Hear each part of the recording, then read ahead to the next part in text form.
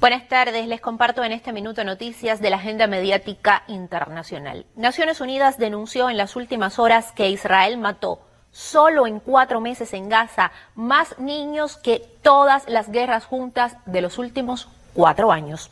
Escalofriante fue el término que usó el coordinador general de la Agencia de la ONU para los Refugiados al exponer esta realidad. Paralelamente, se supo que el jefe de la diplomacia europea, Josep Borrell, denunció hoy el uso del hambre como arma de guerra en Gaza al insistir en la necesidad de más asistencia humanitaria para los civiles atrapados. El alto representante de la Unión Europea para Asuntos Exteriores y Política de Seguridad aseguró que la crisis humanitaria en el enclave no es un desastre natural, no es una inundación, no es un terremoto, es provocada por el hombre, aunque no mencionó a Israel en sus comentarios.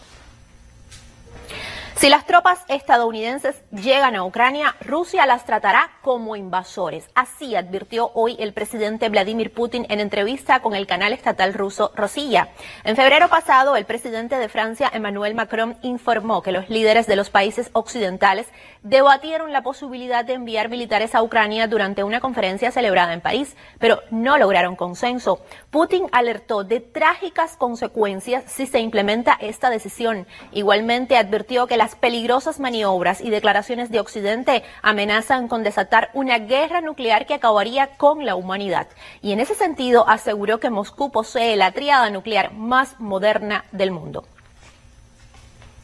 El canciller de Venezuela, Iván Gil, denunció las recientes declaraciones del subsecretario norteamericano de Estado para el hemisferio occidental, Brian Nichols. Gil calificó de malintencionadas esas palabras. En su cuenta en la red social X, el subsecretario estadounidense exigió la liberación de las personas detenidas por sus vínculos con la denominada Operación Brazalete Blanco. Esa acción contemplaba atacar instalaciones militares en el estado Táchira y luego partir hacia Caracas con la intención de asesinar al presidente Nicolás Maduro. El canciller venezolano dijo que las declaraciones del funcionario estadounidense dejan al desnudo la implicación de la Casa Blanca en el plan de magnicidio contra Maduro.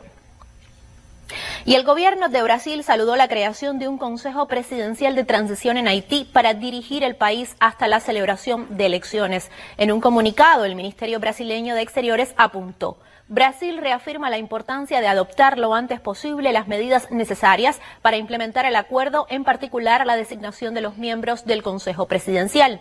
El Ejecutivo también felicitó a la comunidad del Caribe por los intensos esfuerzos de mediación realizados en las últimas semanas. Asimismo, la Cancillería del gigante sudamericano explicó que por invitación del presidente de Guyana, Irfan Ali, que ejerce la actual presidencia de CARICOM, Brasil envió representantes a esa reunión de alto nivel celebrada el lunes en Jamaica, donde se concretó el acuerdo.